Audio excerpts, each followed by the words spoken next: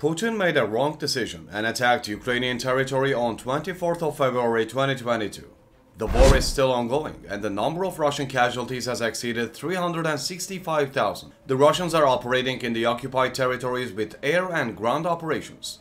The Ukrainian army is also responding strongly to these attacks. The Ukrainian army is extremely strong not only in air operations but also in land operations.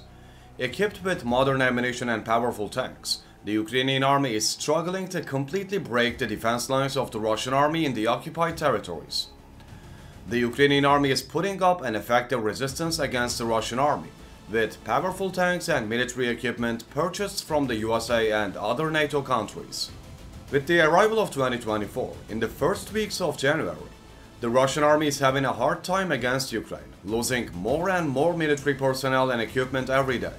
Ukraine's powerful UAVs and powerful tanks pose a serious threat to Russian tanks.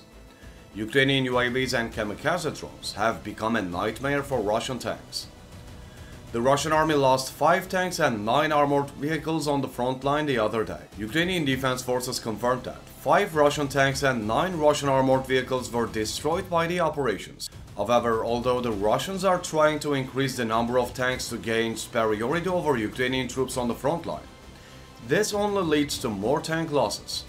As a result of the successful operations of the Ukrainian army, 6,036 Russian tanks have been neutralized since the beginning of the war.